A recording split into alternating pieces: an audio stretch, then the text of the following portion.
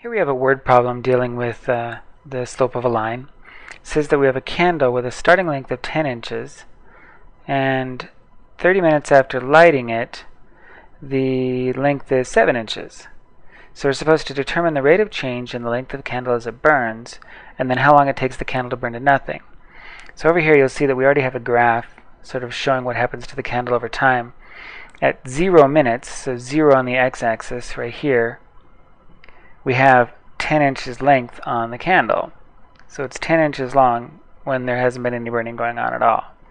Then after the candle is burned for 30 minutes, 30 on the x-axis, the candle shrinks down to 7 inches, so 7 inches length on the y-axis. And as we go on, you could see that after 40 minutes we would predict it to be down to 6 inches, and after 50 minutes down to 5 inches, and so on. So the slope of our line then is rise over run, and we can pick any 2 points here on the graph.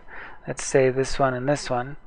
We rise 1, 2, 3, so our rise is 3, and our run is from 30 back to 0, so our run is negative 10, negative 20, negative 30.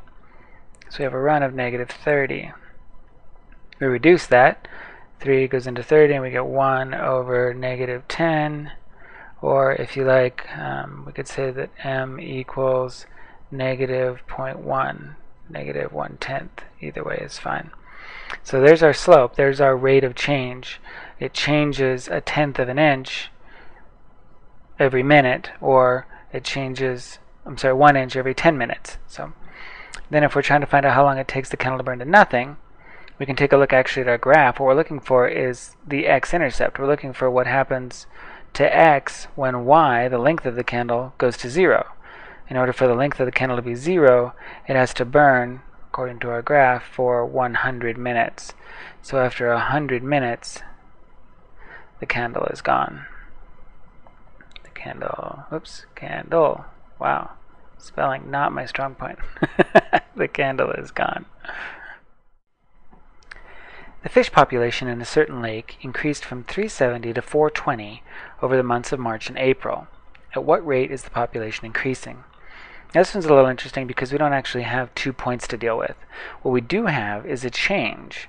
We have a change from 370 to 420, and then we have a change in time from March to April, or using the months of March and April. So what we have is a change in population change. Wow. Change. Hey, look at that. You can read it that time. Population change of 370 to 420, so 50. And then a time change